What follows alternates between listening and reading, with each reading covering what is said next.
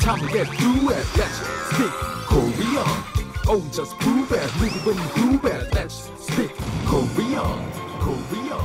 Korean.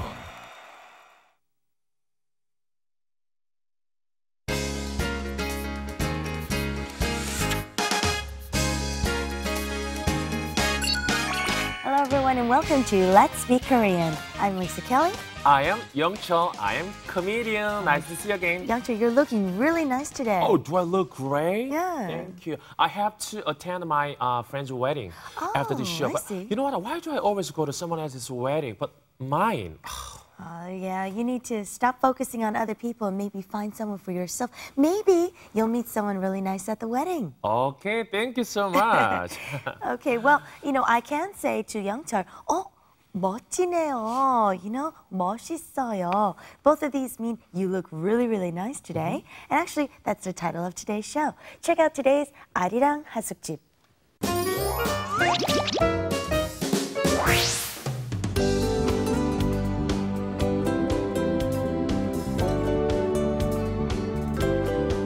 Sangjin has been very excited since this morning about his blind date today.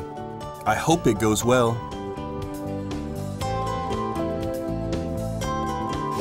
제19회 멋있네요.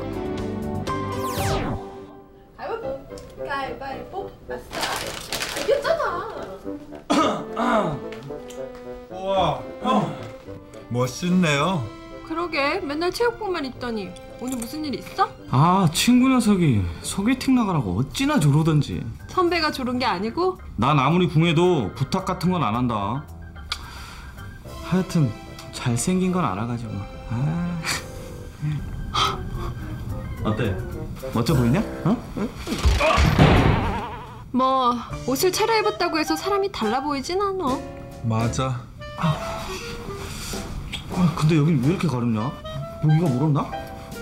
모기는 무슨 안 씻어서 그렇지. 야! 내가 얼마나 잘 씻는데. 나 갔다 올게.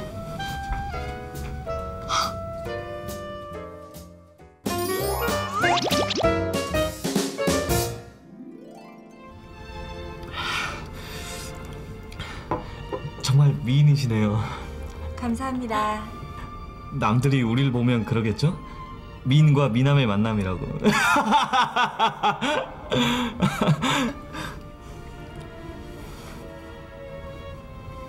어디 불편하세요? 아니요. 저 화장실 좀 다녀올 때요. 네, 다녀오세요.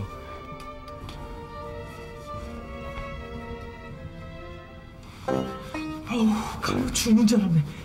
시원해. 이제 좀 살 것 같네.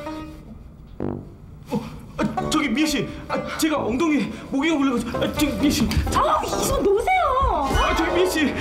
진짜. So, Youngcho, has anybody ever set you up on a blind date? Blind date. Blind date means like 소개팅 in Korea. 소개팅 in Korea. 소개 means like someone's. Introduce someone. Yeah. Ting is like it's kind of awkward, like a meeting. Right. Meeting. So it's the meeting of these two words together. 소개하다, to introduce, and meeting someone. So 소개팅. Well, if you go on a 소개팅, you might want to know these expressions in today's 생생한국어. The first one is 멋있네요. 영철, 멋있네요. Thank you. 멋있네요. Thank you. 옷만, just the clothes. Just close. And be careful. This is all E, but if it was I, it's 맛있네요. It tastes good. Tastes good or delicious. Right. Oh, not 멋있네요. 맛있네요. Right. So you could say to a guy, instead of saying 멋있네요, 맛있네요, and they'd be like, huh? Oh, so confused. Okay. Right. 맞아. Okay. You are right. Lisa, 맞아. That's our second expression, 맞아. And the third one, 다녀오세요. 다녀오세요. Lisa, I'm your daddy. I should get going, Lisa. Okay, 다녀오세요. It doesn't really translate into English, but it means go well on your way. We'll explain a little bit later more thoroughly, but first, let's check out that first expression. 오늘의 생생한국어. 멋있네요. 우와, 멋있네요. Okay, 멋있네요. We actually explained it quite well and thoroughly earlier. It means something is very cool or handsome. So depending on the situation, we said usually used for a man to say, wow. You know, I actually noticed Youngcher got new glasses last week. 멋있네요. Oh, really? Yeah, it makes you look very handsome.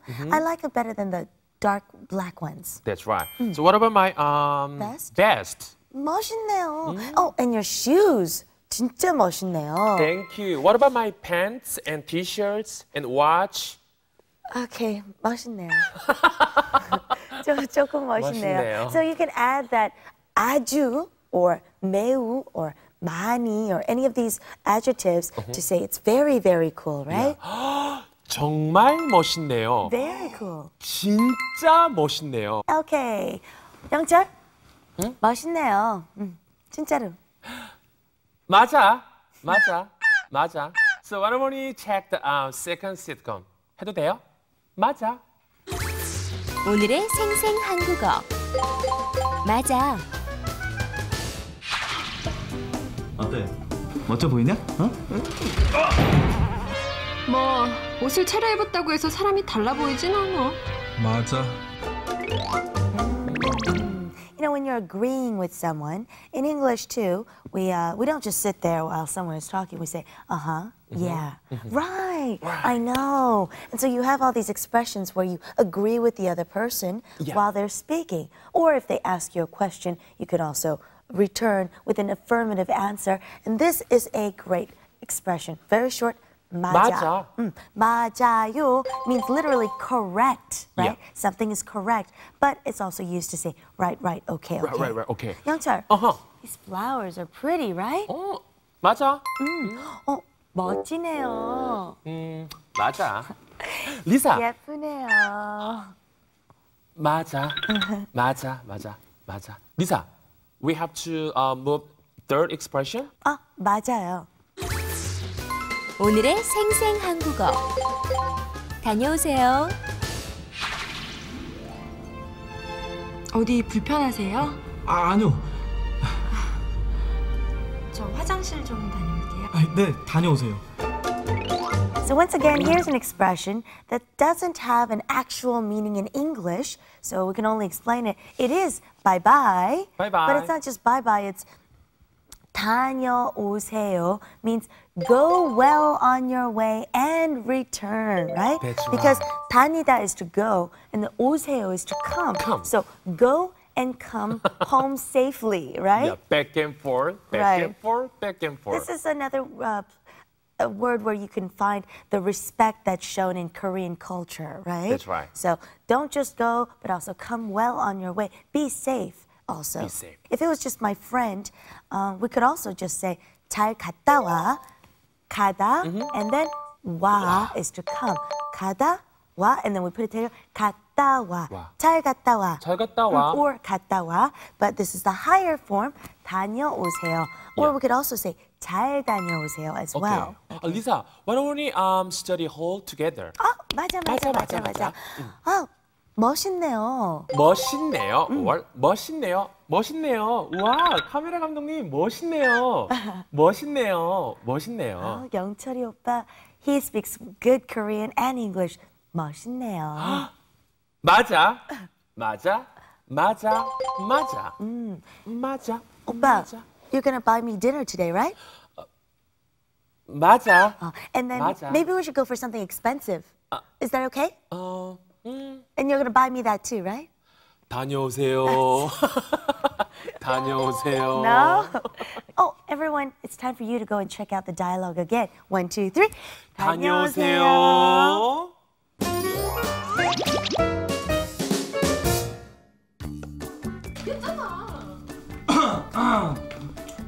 우와, 멋있네요. 그러게 맨날 체육복만 입더니 오늘 무슨 일 있어? 친구 녀석이 소개팅 나가라고 어찌나 조르던지. 선배가 조른 게 아니고? 난 아무리 궁해도 부탁 같은 건 안 한다. 하여튼 잘생긴 건 알아가지고. 어때? 멋져 보이냐? 뭐 옷을 차려입었다고 해서 사람이 달라 보이진 않아. 맞아. 아 근데 여긴 왜 이렇게 가렵냐? 모기가 물었나?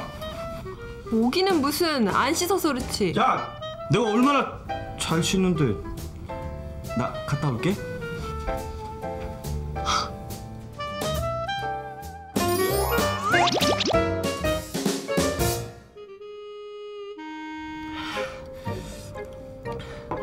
정말 미인이시네요. 감사합니다. 남들이 우리를 보면 그러겠죠? 미인과 미남의 만남이라고.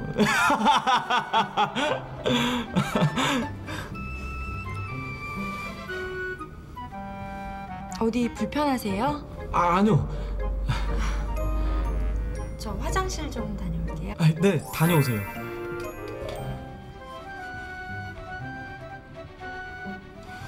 아우, 가려 죽는 줄 알았네. 어우, 시원해.